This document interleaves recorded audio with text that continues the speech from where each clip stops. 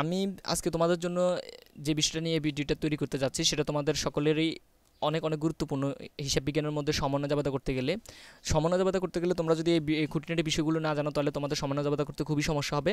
তো সে কথাটা মাথায় রেখে আমি আজকের এই ভিডিওটা তৈরি করতে যাচ্ছি। তো চলো ভিডিওটা শুরু করা যাক। জেনে রাখা প্রয়োজন, কোনো প্রতিষ্ঠান তার খরচের টাকা অগ্রিম প্রদান করলে তা উক্ত প্রতিষ্ঠানের জন্য চলতি সম্পদ। অর্থাৎ কোনো প্রতিষ্ঠান তাদের খরচের টাকাটা যদি অগ্রিম প্রদান করে তাহলে ওই অগ্রিম খরচটা হচ্ছে প্রতিষ্ঠানের জন্য চলতি সম্পদ। উদাহরণ দেওয়া যাক, যেমন অগ্রিম ভাড়া। তোমরা একটা জিনিস খেয়াল করে, এখানে ভাড়াটা হচ্ছে প্রতিষ্ঠানের জন্য খরচ, কিন্তু যখন ভাড়াটার সাথে অগ্রিম শব্দটা আসছে তখন এটা হয়ে গেছে কি চলতি সম্পদ। এরপরে দেখো অগ্রিম বেতন হচ্ছে কি চলতি সম্পদ, কিন্তু বেতনটা হচ্ছে খরচ। অর্থাৎ খরচ, এই বেতনটার সাথে যখন অগ্রিম বেতনটা চলে আসছে তখন হয়ে গেছে কি এটা চলতি সম্পদ। এরপরে দেখো তোমরা অগ্রিম বিমা সালামিটা প্রতিষ্ঠানের জন্য কিন্তু খরচ। যখন অগ্রিম বিমা তোমরা প্রদান করছো তখন কিন্তু কি হয়েছে, প্রতিষ্ঠানটার মধ্যে চলতি সম্পদ হয়ে গেছে অগ্রিম বিমাটা। এরকম করে যত খরচ আছে প্রতিষ্ঠানের সকল খরচের সাথে যদি অগ্রিম শব্দটা থাকে তাহলে এটা হচ্ছে প্রতিষ্ঠানের জন্য চলতি সম্পদ। এরপর হচ্ছে কি, কোনো প্রতিষ্ঠানের আয়ের টাকা অনাদায়ী বা প্রাপ্য থাকলে তা উক্ত প্রতিষ্ঠানের জন্য চলতি সম্পদ। অর্থাৎ কোনো প্রতিষ্ঠানের আয়ের টাকাটা যদি তাদের কি থাকে, অনাদায়ী থাকে বা প্রাপ্য থাকে, সেটা হচ্ছে ওই প্রতিষ্ঠানের জন্য চলতি সম্পদ। একটা উদাহরণ দেওয়া যাক, বা আমরা কিছু উদাহরণ দেই। উদাহরণ, অনাদায়ী বা প্রাপ্য বিনিয়োগ সুদ। তোমরা একটা জিনিস খেয়াল করো, বিনিয়োগ সুদটা প্রতিষ্ঠানের জন্য আয়, কিন্তু এটার সাথে যখন প্রাপ্য বা অনাদায়ীটা লাগানো হয়েছে তখন এটা কি হয়ে গেছে, তোমার চলতি সম্পদ হয়ে গেছে। তার মানে কি, বিনিয়োগ সুদটা আমরা এই প্রতিষ্ঠানের জন্য বিনিয়োগ সুদটা আয় হয়ে গেছে কিন্তু এখনো আদায় হয়নি, সেজন্য অনাদায়ী মানে এখনো আদায় হয়নি। তো অনাদায়ী বিনিয়োগ সুদ মানে হচ্ছে কি ভবিষ্যতে পাওয়া যাবে বা এখনো আদায় হয়নি, তাহলে এটা হচ্ছে প্রতিষ্ঠানের জন্য চলতি সম্পদ। আবার দেখো তোমরা অনাদায়ী বা প্রাপ্য কমিশন প্রতিষ্ঠানের জন্য আয় হইতে পারে, খরচ হইতে পারে, কিন্তু অনাদায়ী যখন থাকবে বা প্রাপ্য যখন থাকবে তখন বুঝতে হবে এটা ভবিষ্যতে, এটা আয়ের টাকা ভবিষ্যতে পাওয়া যাবে। এরপরে তো অনাদায়ী বা প্রাপ্য উপবানা, এগুলো হচ্ছে তোমাদের প্রতিষ্ঠানের জন্য কি চলতি সম্পদ। অর্থাৎ আয়ের টাকা প্রতিষ্ঠানের জন্য যদি অনাদায়ী থাকে, অর্থাৎ ভবিষ্যতে যদি আদায় হবে এইরকম যদি কথা বলা থাকে, যেমন অনাদায়ী বা প্রাপ্য থাকে, তাহলে হচ্ছে ওই আয়ের টাকাটা হচ্ছে প্রতিষ্ঠানের জন্য চলতি সম্পদ।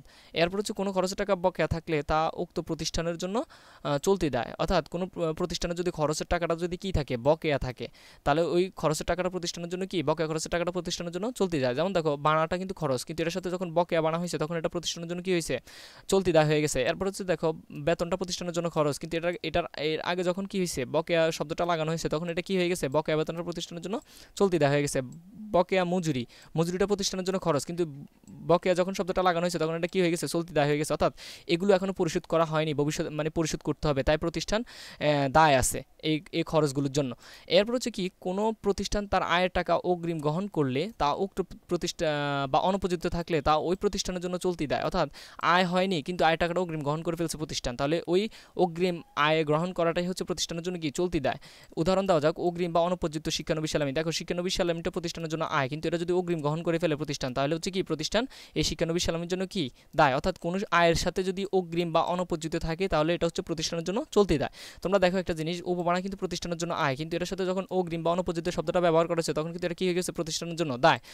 আর আমরা যখন অগ্রিম যখন আমরা কি করব, তোমরা একটা জিনিস খেয়াল করো, আমরা যখন চলতি দেখো খরচের ক্ষেত্রে যখন ব্যবহার করব তখন কিন্তু বকেয়া ব্যবহার করব, ঠিক আছে।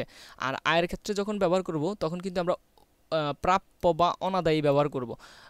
বকেয়া আমরা কিন্তু এখানে বকেয়া বিনিয়োগ সুদ বলবো না, আমরা বকেয়া শব্দটা খরচের ক্ষেত্রে ব্যবহার করব, মানে দায় হবে তখন। আর অনাদায়ী বা প্রাপ্য শব্দটা ব্যবহার করব আয়ের ক্ষেত্রে। এখানে আমরা বকেয়া শব্দটা ব্যবহার করব না আয়ের ক্ষেত্রে।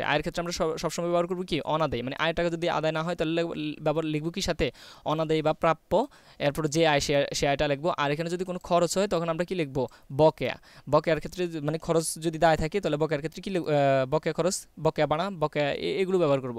মানে দায় যখন হবে তখন আমরা লিখবো বকেয়া, আর যখন আমরা আয় হবে ভবিষ্যতে টাকাটা পাবো তখন আমরা লিখবো কি, অনাদায়ী বা প্রাপ্য। তো আজকের মতো এই ছিল তোমাদের জন্য।